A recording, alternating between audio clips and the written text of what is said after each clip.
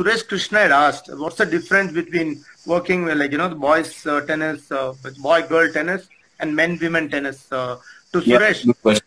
yes, Suresh, the obvious difference is the physical part, and because of the physical part, tactically also things will be different. So you'll have to address the boys and the girls different, and the men and women different. Again, the emotionally also they are different.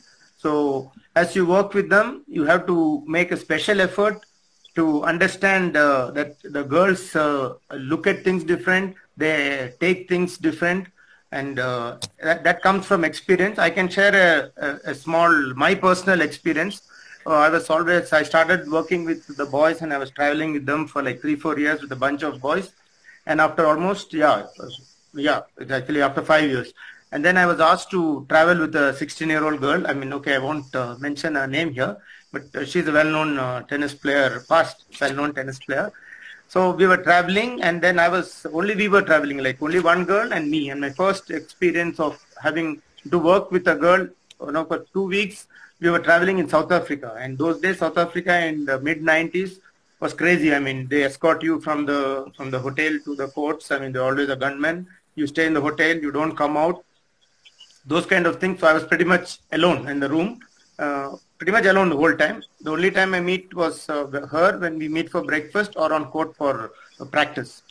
And she was staying with a bunch of girls, so she was having a normal life, to say, and I was having a very lonely time. Okay, that is one part of it. I don't know if that affected, but anyway, having said that, we were practicing one day, and I just lost my head because I thought this player was not interested. She's a good player, very keen usually, and I've never seen her like that. And I just lost my head, and I walked out of the court, and then she walked. Obviously, she had to leave. And then, like you said earlier, Jeevan, there was a center court. Nobody was sitting there. The match was going on, the second round of an ITF junior. So I was sitting in one corner, and then I looked the other corner of the stadium. This girl was sitting alone. And then I looked to myself, and I thought to myself, saying, I am supposed to be the responsible coach, mentor, working with a Coach, yeah. 16-year-old girl, and I have behaved like a more immature than a 10-year-old, walking off a tennis court and telling her, do what you want. And she, poor thing, is sitting there alone. So that was the moment when it actually hit me that I need to look at things from a completely different perspective when I'm working with a girl. Then, I went to her, we spoke, and I actually had a conversation about asking her how she felt. And I realized that what I thought and what she was saying were totally different. So it was completely my mistake. And that's the day I realized working with a girl is so different. So, and to answer your question, Suresh, it's an effort the coach has to make as it is, you have to make an effort to understand each and every player you work with. But if you're working with a girl, don't equate her with the boys in that sense. Yes, effort-wise, they have to put in the same effort. They have to be on time. They have to do the work. But emotionally and mentally, they have a different thought process, which you have to take time and effort to understand, so you can work with them. And on court directly is the physical part. Obviously, there's a huge difference physically between a boy and a girl, men and a woman, and also the emotional part. The girls handle losses in a different way. The boys handle it in a different way.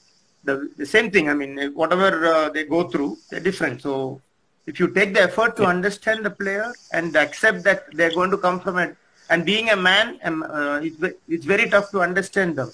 So I always had, there are moments when later, like the same player who I'm talking about is a coach now. So as she got on to playing ladies tennis, when I was working with girls and I have a problem, I always spoke to her to ask, how do you see it? Because that's the angle a girl brings in. And it has been a huge help. Yes. So it's a process of learning. I mean, it's not something you can learn from the book or you can do a course. It is something, it's a huge effort, I must admit. I mean, it's not easy. It's easy to lose your head. But accepting that the boy and the girl is different, emotionally they're different, is the first step to going in that path.